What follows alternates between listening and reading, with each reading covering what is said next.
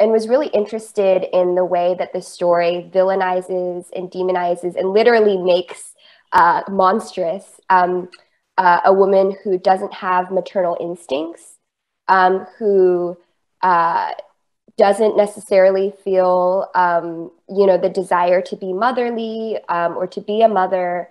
And I was really fascinated by that and really wanted to think about this character.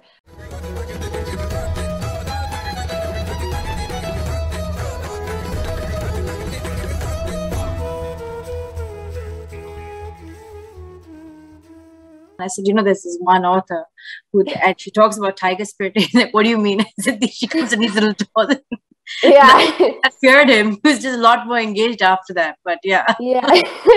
Yeah, for sure. I mean, I was just always obsessively like, tell me the story again, this fascination and also horror. But I was really interested because years later when I researched the story, first of all, I thought the Peanuts toes thing was just something my mom made up because she likes peanuts, but apparently it's like a real canonical part of the story.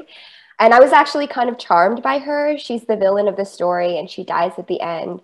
But I had this kind of new understanding where I did feel this intense empathy. And I remember reading about the story online. It was saying things like, oh, this tiger spirit, in order to assume a human woman's form, she has to consume children. That's the cost of being in a woman's body. And so if she wants to continue to be a woman, she has to eat children.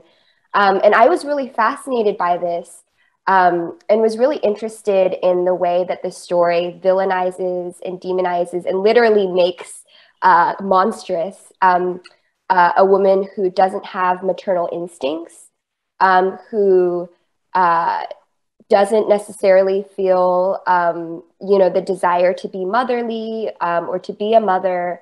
And I was really fascinated by that and really wanted to think about this character and write about specifically in the novel, both the grandmother and the mother, when it enters their perspectives, they're both around 14 or in their teenage years. And it was really important for me to kind of allow them all the women in the family to be adolescents and to be selfish and to be deeply flawed, rather than this idea of a very self-sacrificial mother and the idea that we only revere mothers when they are self-sacrificing, that a good mother is, someone who gave up everything for me or who sacrificed to raise me.